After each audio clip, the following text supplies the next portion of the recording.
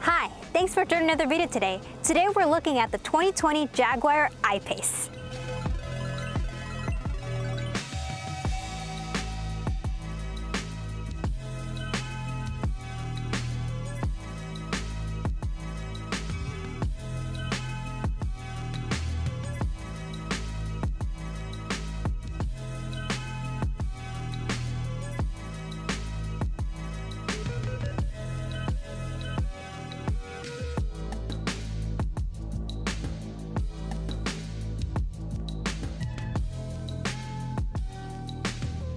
The I-PACE is Jaguar's first electric vehicle, and its concept model was announced in 2016. Then its production car was announced in March 2018.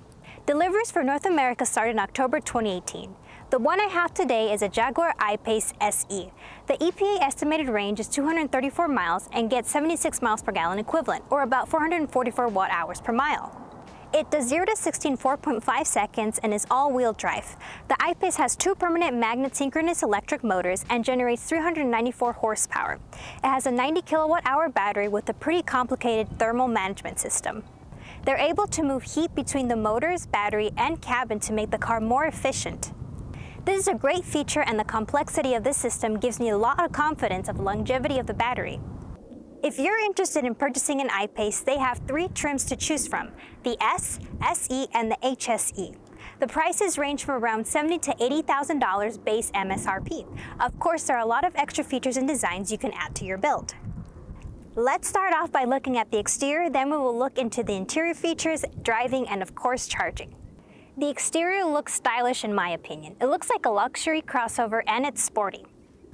The door handles pop out when you need to use them and retract to be flush with the door. So I have this key fob and I'm going to unlock it.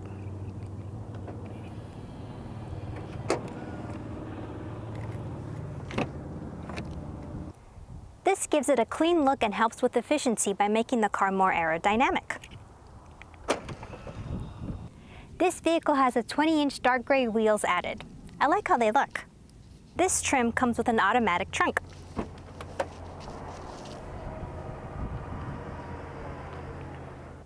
Behind the seats, you get 25.3 cubic feet of cargo space. Then underneath here, you have a little extra room to store your charging equipment. The seats are pretty easy to put down too, so I'll put them down so we can see how much space we have.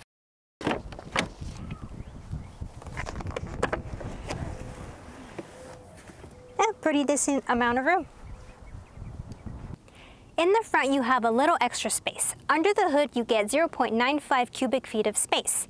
You can probably fit a few small items in here. The interior definitely feels high-end, and the seats are nice too. Here you have the infotainment system with the 10-inch touchscreen. You can adjust your menu so you can have a customized homepage.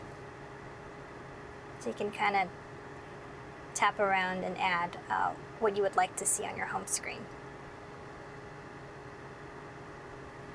It has built-in navigation that shows live traffic and also tells you your range based on your current trip. So let's try it out. So let me enter in a destination. Let's try Los Angeles.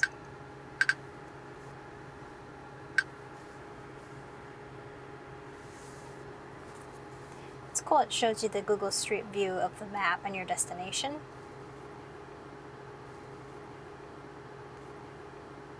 So the route it's telling me is to stop in Buckeye, which is a city that's like 40 minutes away from here. And it tells me to stop there, Electrify America, to charge once. And then it's telling me that I'll arrive to Los Angeles with like a negative 97% battery.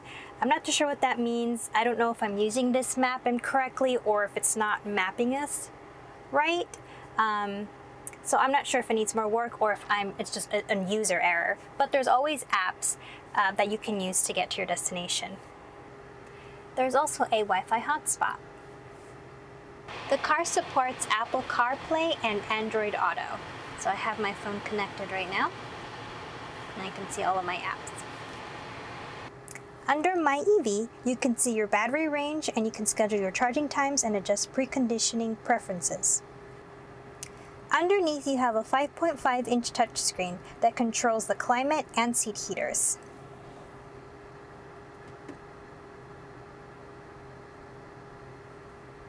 I like that the car gives you a little bit more information about your driving history and driving style. So it kind of gives you some nice graphs, and it will show here your range impact and how you're driving. It has a good mix of touchscreen and dial control, so if you're not a fan of having only touchscreens, you do get more controls with these useful dials. So I did notice that the screen is pretty laggy, especially when going through different kinds of menus.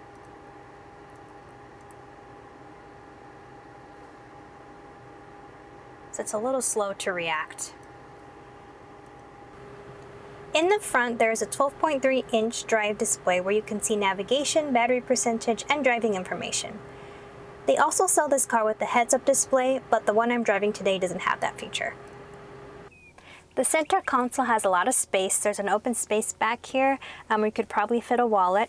You have space for your sunglasses, a neat little spot for your cell phone, for your water bottle, and then here we have a pretty deep space. I have my iPad in here. You have USB 3s and a micro SIM slot. Also up here you have a spot for your sunglasses, and then these lights are pretty neat. You just have to lightly tap them and the light will turn on. In the back you have a good amount of space, and your AC vents are here on the sides. And up top you have a really nice view of the panoramic roof. There's no beams or anything in the center to obstruct the view. Alright, and then down here you have USB ports and a 12-volt port.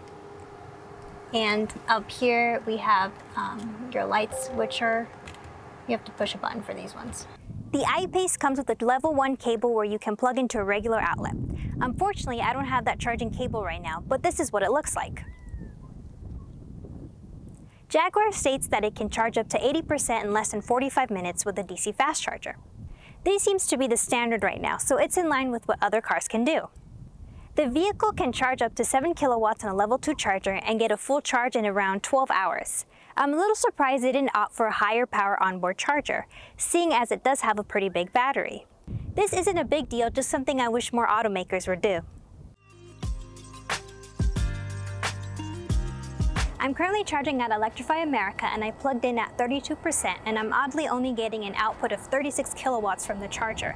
I did try charging at other Electrify America's chargers, but it keeps giving me the same number.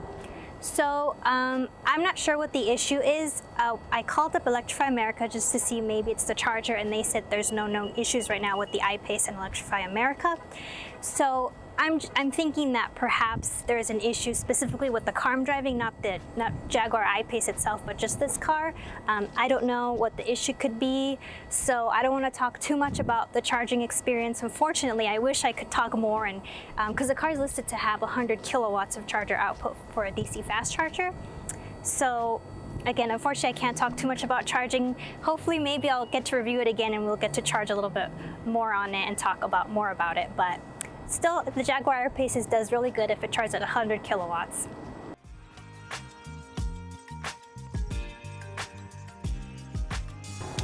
The Jaguar I-PACE is doing really well on the road. One thing I did notice is that I have limited visibility through the back window. I think it's because of the way it's shaped, but I have a very narrow visibility looking through there. And then the other thing I also want to mention is that under My EV, you can change the settings, turn off creep or turn it on, and also the regenerative braking you can set high or low. My preferences are to keep regenerative braking on high. So there's this road up ahead that I drive on sometimes, and it's a very terrible road. It has potholes and bumps everywhere, and when I drive it on my car, I'm just like bouncing everywhere. So I want to try the air suspension on this car and see how well it handles and drives on that road. Okay, I'm approaching that section of the road.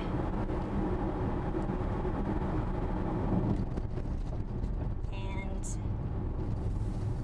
honestly, it's doing really well. The car is really absorbing all of that. I'm definitely not moving as much as in my car. It does pretty good. It's a smooth ride. I like the air suspension in the car. So there are a few different driving modes you can adjust your car to. So we have, let's start from the bottom. You can do a dynamic drive, which is makes your car more sporty. Comfort mode, which is like your everyday driving, more of a balanced drive. You have eco mode, which makes the car more efficient. And then rain, ice, and snow mode, which is probably more self-explanatory. You can adjust the interior sound from calm to dynamic, and then this helps you get better feedback of your driving and get a sense of how fast you're driving. So if we're driving in calm right now, just a little slow here, you don't really hear a lot of noise. It's pretty quiet. But let's switch it over to dynamic, okay, and then we're going to speed up so let's see if you can hear the sound that it emits.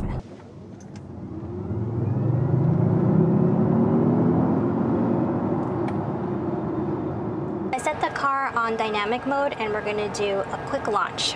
Okay, ready? Here we go. Whoa.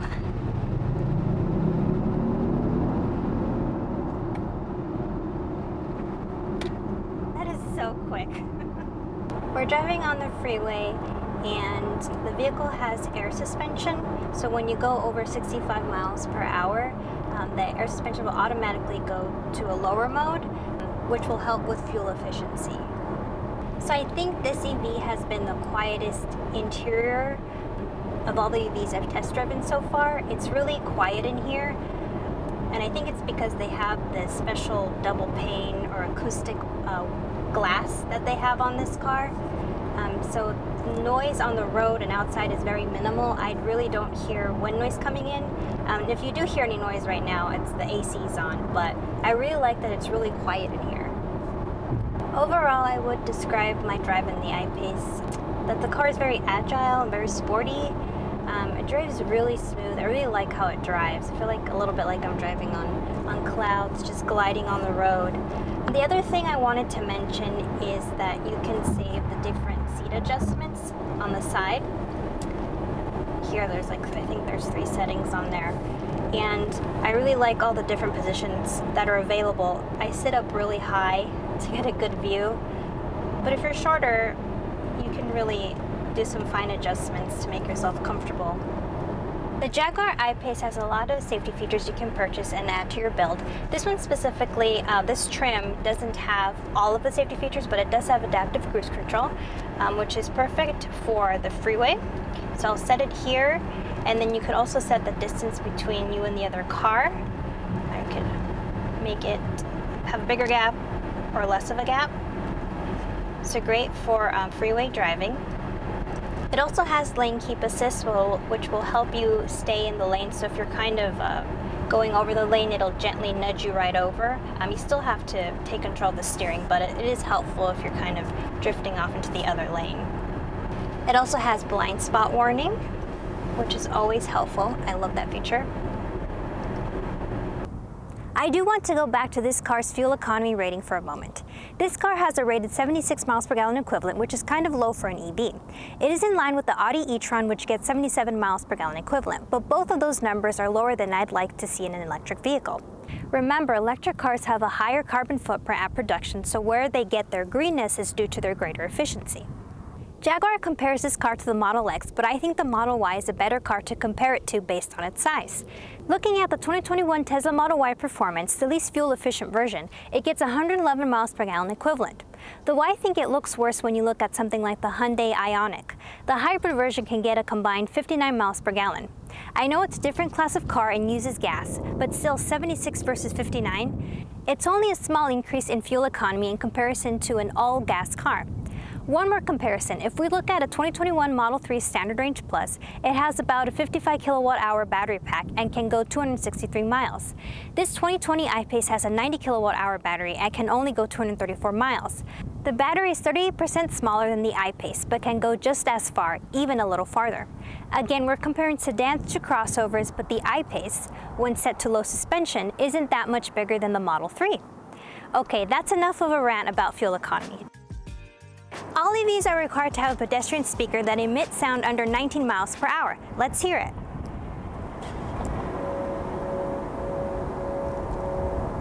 It's like a humming noise.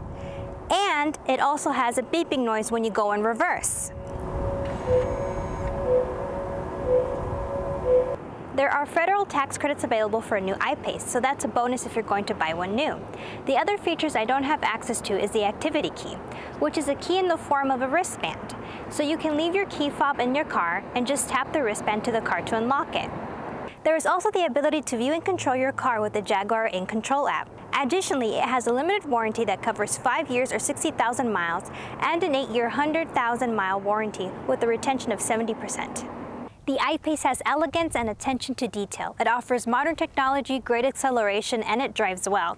I definitely wouldn't mind taking this car on a trip. And as always, I recommend you go for a test drive. Is your next car going to be an electric Jag? Thanks for spending time with me today. Make sure to subscribe for more EV content and follow me on social media at CallasEV and Kai's Tesla. Kai's my dog. And check out my website at CallasEV.com. That's all for now, and happy charging!